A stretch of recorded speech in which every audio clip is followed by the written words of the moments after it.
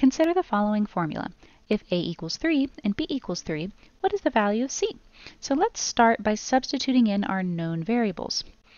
Instead of A, we would put 3 because A and 3 are equivalent. Plus, instead of C, we would put 3, again, because 3 and C are also equivalent. Equals, open parentheses, A is equal to 3 minus 2, times A is also equal to 3, plus B. B is our unknown variable. That is what we are solving for. So now we can begin to simplify. 3 plus 3 will give us 6 equals 3 minus 2 will give us 1, and then times 3 plus B. Next, we'll need to distribute this 1 into the parentheses. Anything times 1 is just itself, so we will end up with 3 plus B.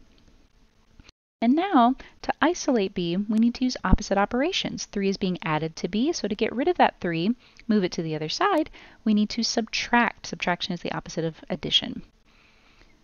These will cancel out. 6 minus 3 will give us 3 equals B, making A our correct answer.